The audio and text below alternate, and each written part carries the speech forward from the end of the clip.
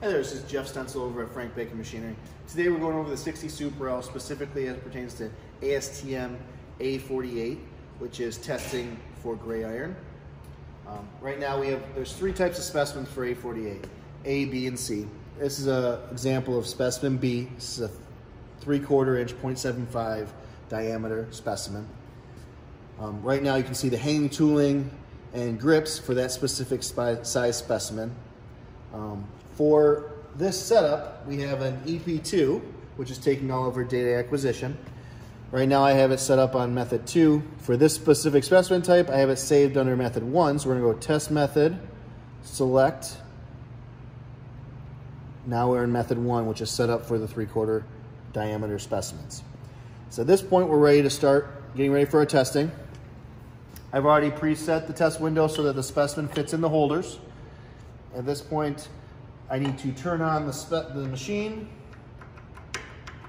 Seriously? All right, so now we have power to the system. We're going to press the start button. Pump comes on. At this point, we're going to release the load button, which means we're moving up. As you can see, the cylinder is raising. Okay, I'm gonna stop movement now that the cylinder is floated. We're gonna zero the machine with nothing in it. Then I'm going to load my specimen. At this point, it's too tall, so we have to raise up the cross head so that the specimen fits. Rest inside the holders. Now I'm going to slot both sets of holders in so that the specimen is locked in position. At this point, we're ready to start. I'm going to press start on the controller. You'll see it goes to record and start loading the machine. As you can see, we have live feedback on the rate, so I can appropriately hold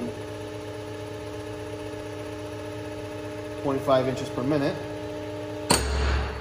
until failure.